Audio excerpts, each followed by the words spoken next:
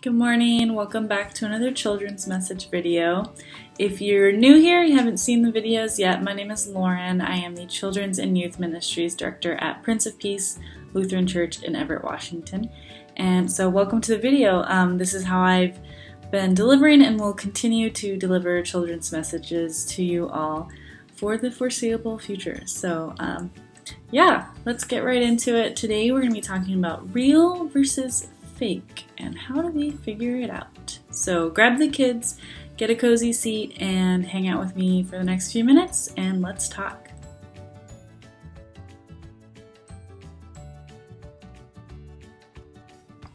Okay, so real versus fake and how do we figure out the truth from what's not true, right? In today's world, it can be sometimes, actually often difficult for us to tell the difference between something that's real and something that's fake. For example, when you watch TV, there's commercials or infomercials. They're all trying to sell something and they promise these amazing, crazy results from these products that they're trying to sell, which many times we discover later on turn out to be false claims. They don't actually work that well, or they break after you use it the first time, right? Another example would be photos or videos that you can see on the internet.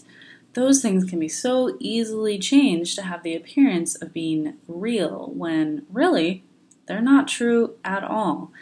There's things like Photoshop, or it might just be a prank video, so it's all set up and it's all fake when it looks real.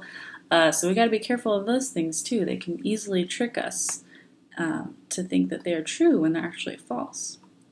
Other times, people place their hopes and their trust and dependence in something or someone so much that it starts to become like a god to them. They come to depend on that person or thing so much to meet their every single need in life. But in the end, they probably discover that they're still feeling empty inside. That hole isn't filled. Their deepest needs are still left unmet. Because the truth is, false gods, like those things that we put our hopes and trust in that can't necessarily help us at all, false gods will always give us false hope.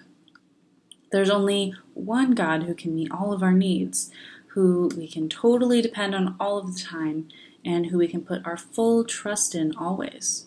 And that's God the Father, our Creator, the Lord God Almighty. I want you to listen to this little passage of scripture. This is from Isaiah 44. This is our first scripture lesson for today's reading. And this is what it says in verse 6. This is what the Lord, the King of Israel and its Redeemer, the Lord of hosts says. I am the first and I am the last. There's no God but me. The Lord God Almighty, as it says in this scripture, is real, and His promises are very real, and His love for us is very real. He's the only God that we should and can depend on at all times. And now I know I said I could help you figure out what's the difference. How do you discern or figure out what's real and what's fake?